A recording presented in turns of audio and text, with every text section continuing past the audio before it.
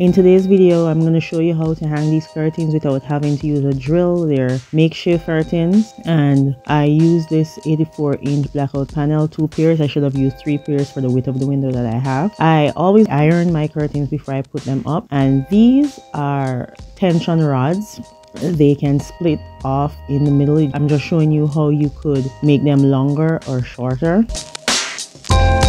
I don't know why I had a measuring tape in my hand. Just ignore that. I'm putting them back together here. Well, putting it back together here, and I'm going to proceed to show you how I hang the curtain. Now, the edge of the curtain, I always ensure that it is turned in instead of out, and I'll show you what I mean here. So you want it turned in facing the wall. That's the extreme edge, and they always make it even enough where when you put the entire curtain on the rod, both ends of the curtain is facing into the wall. See, facing in the edge there. Now I'm just going to proceed to go to the other end, and I'm going back and forth with the loops, and as you could see, both edges are on the inside. Now that can be removed, the edge there, in case your holes are too small to pass through. You could always remove that. I didn't have to do that because my rings were big enough.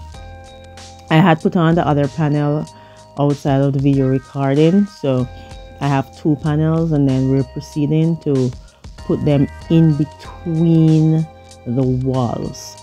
As you could see, there are no drilling holes on the wall itself, so we're putting it on the inside of the frame there of the window.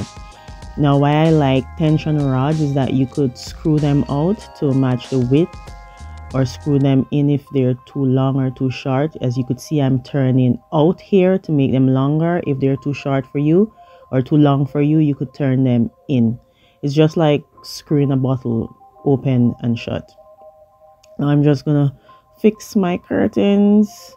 As I said, I should have gotten 3 panels, but I only had 2, and I went back to Walmart and I couldn't find any more like that. I even went online and they were out, but you know, it's temporary. I just make it work. Let me know how you like the video, and remember to subscribe and hit the notification bell so that every time I upload a new video, you'll be the first to know. Bye bye now.